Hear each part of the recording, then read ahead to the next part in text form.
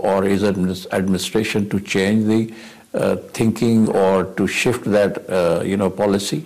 Well, I hope so. If the Americans are wise enough to think of their interest, I think they need to re-study and re-evaluate and assess what has the damages which was created after such declaration.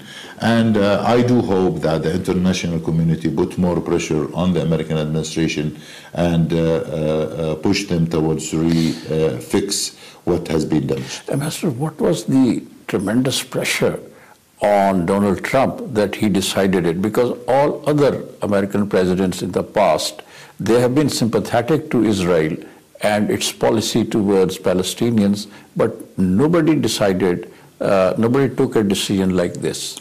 Well, it's not a secret, from day one, everybody knows the pressure that President Trump had from the Jewish lobby within the United States of America. And we know that his daughter is married to Kushner, and Kushner is a Jew, and we know how much... A leader of the Jews. Yes, and we know how much